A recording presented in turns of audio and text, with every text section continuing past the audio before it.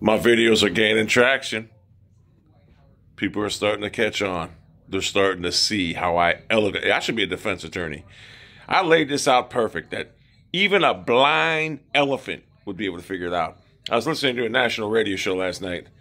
I forget the name. It escapes me right now. But they were talking about my video and what I was saying. And the guy said, there's some validity to what he's saying if you think about it. So this is on a national level. People are talking about, I forget that, I'm trying to think, the name escapes me. It's a big name, I just can't think of the name. So Kevin is now being talked about in the national media. It's gaining traction.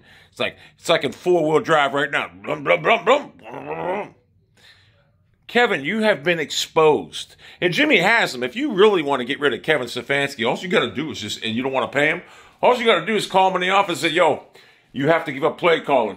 I need you to concentrate on the game. And he'll quit. He will quit. If he can't call plays, he'll quit. And I'm going to tell you something. If he doesn't quit, I'll guarantee whoever's calling plays, he'll be right next to him. You hired an egotistical, hands-on, bad with people guy who, all because of Paul D. Potest, the Moneyball guy. You fucked up, Jimmy. You fucked up big time. Because you've never had this type of talent in Cleveland before. We have great talent, but you fucked up. You had a head coach last year who put his agenda before the team, and we missed the playoffs. Any other coach in the league would have sat Mayfield, regardless of the injury, just on based how he was playing.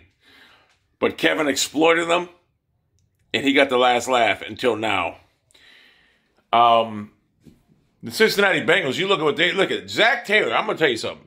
Zach Taylor is so much more superior than Kevin Stefanski. It's not even funny. The only thing I don't like about Zach Taylor, I don't like his play calling at all. He's got such a high-powered, he's got so many great weapons offensively. I think he actually is like Stefanski to an extent. He hinders it. I did not like his play calling on the last drive, but I just don't like his play calling, but he's a great coach. He is a good coach. And I'll guarantee you, if someone suggested him to give up play calling, he would. But you don't even know Zach Taylor calls plays because he's right. There's people around him on the sidelines. He's not standing in a 10-yard box all alone on an island. So, yeah, Zach Taylor's so much better. I love these Browns fans that think Stefanski's good. They have no clue on football. How can you say a guy that makes no in-game adjustments, no halftime adjustments, how can you say a guy is good that's running a high school offense at the professional level? He's playing checkers while everybody else is playing chess. But you guys want to say, he went 11-5. He won a playoff game. He didn't win no playoff game. He lost a playoff game. If Kevin coached that game, we lose that game. This guy's the worst coach we've ever had. He's the worst coach. And you know what? I don't even know what type of real coach he is because he doesn't even coach. He's just a horrible, horrible individual because he won't coach. He just wants to be you know what he wants to be, really? Just a play caller. He don't even want to be the head coach. Let him call plays. That's all he wants to do. He doesn't do anything on the game to make decisions. He doesn't. So until we eradicate him, we're done. We're done. Hey, we're gonna draft. Hey, you know what I want? I want Kenny Pickett. I want Kenny Pickett. And I don't want this guy ruining this guy. I don't want him ruining it. I don't want him ruining it. And you know, people will sit there and say, oh, Mayfield ruined No. You gotta listen. This is a track record with Kevin Stefanski. His past has caught up to him. Stephon Diggs, 63 catches. The next year, 117 in Buffalo. And then Odell Beckham, the guy never could figure out how to use him. It's all on Stefanski. You can say Mayfield Stefanski. It's that simple. Even Freddie Kitchens got Odell Beckham involved. So I hope that God that Jimmy Haslam wakes up and just fires him, bite the bullet, go get a real coach. Someone that runs a 2021 offense. Hell, I'll even settle for a 2010 offense right now. But I won't settle for a high school offense. 3 tight end, especially when we're down and we need to score a touchdown and we're running 3 tight ends the whole fucking game. It's just, you have no shot. He doesn't know. I've never seen a guy that doesn't know how to use his roster, doesn't know how to call play. He's just terrible. And if I was Baker Mayfield, I'd want the fuck out of Cleveland ASAP. And I can't wait till he leaves because, number one, we're going to get a good quarterback, someone that can run. And number two is, I guarantee you Mayfield will go somewhere. And he's going to catch on. He's not going to be Colt McCoy. He's going to catch on, and he's going to be a starter, and he's going to rip Stefanski. And I wouldn't be surprised if Baker Mayfield's a fucking beast when he gets out of Cleveland. And you know what? I can't wait. I hope he is. I hate Mayfield, but I do want him to dominate because I hate Stefanski. And I can't wait till he goes out of Cleveland and he fucking lights it on fire. Because he will. You know what's going to happen. He will. I don't know. People think Mayfield sucks, but the fact remains, when he's healthy, he can throw a football with velocity and with accuracy. He can play in this league. So when he goes somewhere else and someone picks him up and he comes back and we're still sitting there looking for our quarterback with Kevin Stefanski, I can't wait. I cannot wait because Mayfield, he's not going to keep quiet about it. He's going to sit there and tell you, yeah, you had me, Cleveland, but you let some little goddamn Ivy League clown run the show and rip it all to shreds. And I can't wait for that day. I just can't wait. I wish he'd go to Pittsburgh. I wish he would go to Pittsburgh and just fucking dominate. As long as Stefanski's here. If Stefanski's gone, I don't care where he goes. We have to get rid of this guy. This guy is such a cancer. I don't understand how we still have him. I don't understand it. But I'm glad my videos are starting to pick up national attention, validity. Like the guy said, there is some validity what he's saying. He says, I don't know how you keep running Baker Mayfield. The guy said, I don't know how you keep running Baker Mayfield out there weekly after how bad he played. And he was injured. So it's picking up traction. And maybe these clowns on ESPN will pick it up. This was on ESPN radio, by the way, but maybe these other guys, but they have an agenda.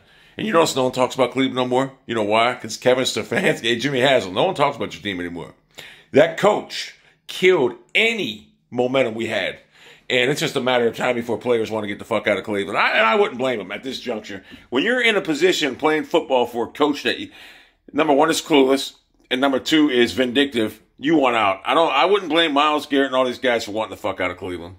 They have a severe cancer at the head coaching job, and no one does none. The media, oh my God, the Cleveland media are a bunch of pussies. They won't ask any questions. They're scared. I cannot believe the astute media in Cleveland, who puts out all these other bullshit, can't see what's going on there and won't ask about it. I mean, why won't none of them ask about it? Because they don't want to make Kevin mad. Because they know what? Once you get on Kevin's bad side, like Mayfield, or Rashard Higgins, or David Njoku, you're fucked.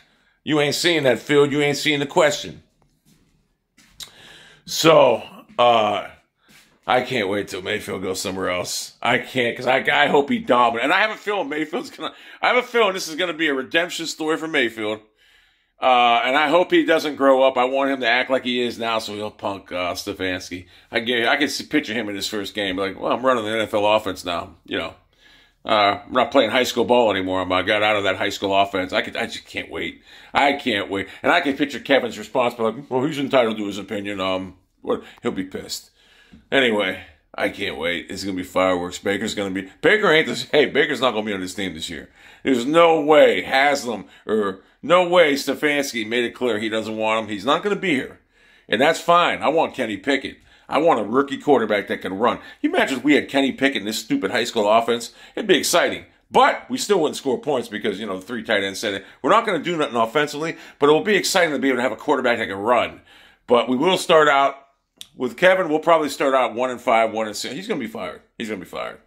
And then watch it's going to be another Hugh Jackson thing. Freddie. Alex Van Pelt will probably take over and we'll dominate. It'll be a little too late though. That's why I hope Haslam makes the move after week 4 or 5. Don't go. I don't want him to wait too long.